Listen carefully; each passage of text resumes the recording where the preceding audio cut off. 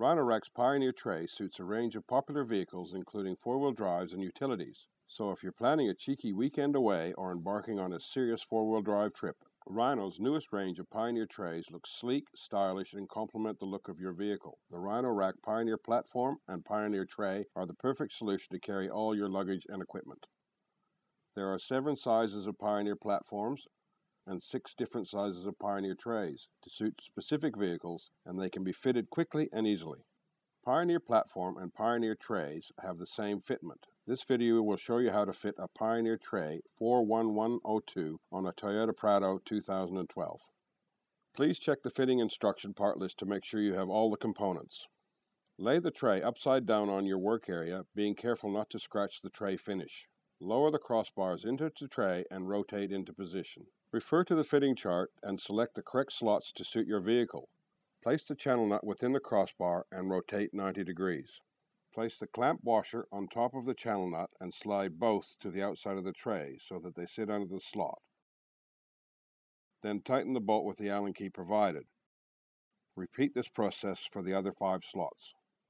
Assemble the M10 by 25 mm hex bolt, shake-proof washer, and flat washer, and screw into the channel nut, then finger tighten the bolts. Refer to the fitting chart for the dimensions and fasten each leg into position, making sure the channel nut rotates within the crossbar.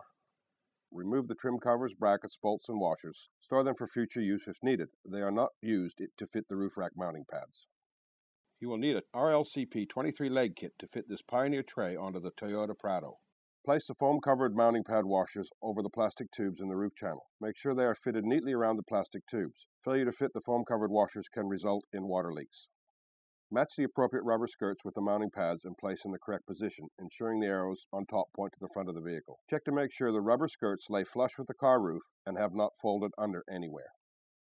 In order, place the spring washer, flat washer, and O-rings onto the M8 by 40 mm security bolt, pushing them up to the head of the bolt before locating into the mounting pad. Tighten all M8 bolts using the 6 mm Allen key supplied. Do not over-tighten. Repeat this process with the 5 other legs. With a person on either side of the tray, lift the tray up and walk it over the vehicle from the rear.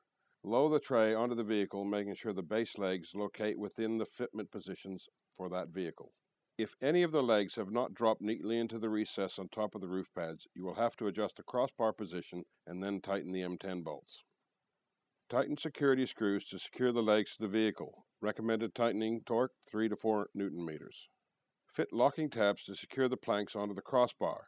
Use the security screw, spring washer, flat washer, and fit the locking tabs onto the cage nuts within the crossbar. All locking tabs are required to hold the tray firmly into position. Place the M6 screw washer assembly through the heavy-duty leg kit and fasten to the mounting pad using the supplied 5 mm Allen key. The recommended tightening torque is 3 to 4 Nm. Repeat this process for the other 5 legs. The Toyota Prado Pioneer tray is now ready for use.